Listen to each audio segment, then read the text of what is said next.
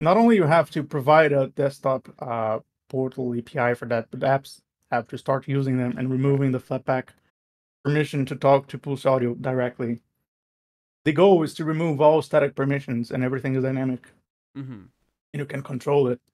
And this is one of those static permissions that we want to get rid of. So the idea is basically the same. You request access to, I don't know, I think the proposed API allows you to request access to speakers, microphones, and audio monitoring. Mm-hmm. Either combination of these three. You can just request, your application can just request like speakers, and we don't even have to pop up a permission dialog in front of you because it's harmless. Mm-hmm. But if it wants to use your microphone, it's a little bit more privacy sensitive, so it's probably a better idea to ask you if you want to allow it or not. Mm-hmm. But these policies are also defined by the backend. So if, I don't know, I'm just guessing, but if KDE says like, nah, this is too bothersome, just allow everything, and then people can remove the permission if they want to later on. They can do that as well. Pretty nice, but we have to convince people that it's worth using it. So once you have permission, you connect to Pipewire, and then Pipewire is going to magically tell you, here are the audio devices, here are the video devices, here are the whatever devices you requested, things like that. Well, that sort of ties into what I did want to get to at some point. Why should somebody care about this whole idea of bringing a permission system onto the Linux desktop? Because this is something that's well established in Android, for example. Like, if an app wants to pretty much get anything, it will need to ask you about. Like, it wants to get access to your camera, it needs to ask you. It wants web access, it will need to ask you. Your contacts needs to ask you. A lot of Linux has never had this. Like, this is just not a thing that we've done. Why should somebody care? Oh, I can start this. I can prefix this with that XKCD. I don't remember the number, but that one that says if somebody gets access to your computer, they can read your emails. Your Linux computer, they can read your emails, they can read your personal files and whatever, all of your information, but they cannot access root. Mm-hmm. Um, cool. Like that's we moved the world shuffled from one server with many clients, and each one of them having their own thing going on, to you using your computer, usually with a single user Mm-hmm. on your computer. And instead of trusting each other, you don't trust the things that you're running on your computer. Mm-hmm. It can be a malicious website, can be a malicious application. It can have a pretty front-facing interface, but on the back end is mining crypto using your GPU, and you don't notice. So we shuffled from a world where you had to be cautious about other users of your computer accessing your information. Not that that's not important to this day, it is, still is. But also within the same user, you have this level of uncertainty about what you're running. And that's particularly bad for proprietary apps where you cannot access the code, you cannot like validate if what you're running to steal something from you. So a permission system is necessary. Mm-hmm. Um, in this scenario where you cannot fully trust all applications that you're running, you have to have a mechanism that allows you to block it from accessing your stuff. Mm-hmm. Um, like I don't know, whatever you install Skype 2, and Skype 2 keeps using your microphone to figure out what you're talking and train an AI model to, I don't know, whatever. It keeps accessing your microphone without you noticing. Well, like a simple example in X11 is literally any application can just be a keylogger if it wants to.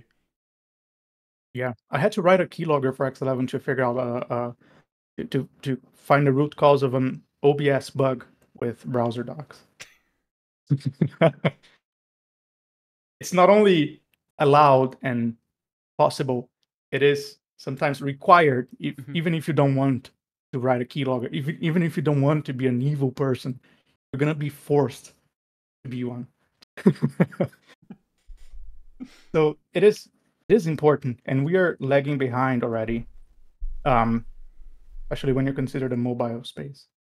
They have permissions and stricter. I think Android has each app is its own Unix user, even. So it uses a combination of permissions and Unix permissions, both at the same time. We want to have that on the desktop. And I think it is not just something cool like, ooh, this app asks for my permission. Most of the time, it's just an annoyance. You don't want to see dialogues. You install an app and you just want to use it. Yeah. But and I'm not trying to paint myself into the privacy, the hyper enthusiastic, paranoid privacy lover. We're recording this on but Discord. But it is a necessity these days. I feel like we don't have, on the Linux desktop, we don't have corporate control over it. So much so that we can implement these things. We can implement these things without any particular company coming to us and say, no, you really don't want this permission system because we want to do everything we want with your desktop. And I see it like, maybe this is too far ahead, but I see that in the future, Linux is going to be one bastion of desktop computing, not in the sense of the masses using it, but in the sense of people using it because it's the only viable option, not because it's the best option necessarily. Every Windows release, people like, it is kind of a news cliche at this point, but every Windows release, people start saying things like, Windows is gonna make itself into a subscription OS or something like that. I keep hearing software as a service every couple of months. Windows 12 we software as a service, and I wouldn't be surprised at this point. Like it wouldn't surprise us, right? Yeah. And it wouldn't be. Who cares what macOS is doing? They're their own ecosystem. They're controlled, but I feel like most of these companies have these mechanisms. Like Google has a mechanism, a permissions mechanism on Android because of liability. Because if Google allowed everything in their app store and people start losing money out of that, they would get tons of lawsuits. So it's more like a protection for Google instead of a protection for you, a person using their devices, in the Android case, for example. But I can think the same for Apple. When it comes to Linux, when it comes to the Linux desktop, who's going to be sued? It's a community endeavor. It is a massive number of sub-communities working like as a big entity towards something else. But now we're facing I feel like we're facing a point in time where we have to protect ourselves from things that are not coming from the community. And that's where the whole sandboxing and not being able to access your files and your devices and whatever come into place. I was working on the USB portal. I've been working on this portal this month. It doesn't exist yet. I'm doing it. Oh, okay. Well, is there an open issue about it right now, or is it just like something? I think there's a 3-year-old merge request. I published a branch in my fork of SDG Desktop Portal. It's not ready yet, but one point that people kept saying is that 5-year-old. If 5-year-old issue about it. Yeah, the issue is 5-year-old. There is a draft merge request that is, I think, 3-year-old. Oh, okay, right. Okay, that makes sense. And I'm basically redoing that. At this point, it's almost from scratch. But Rafi64 did a fantastic work, like cracking this initial implementation.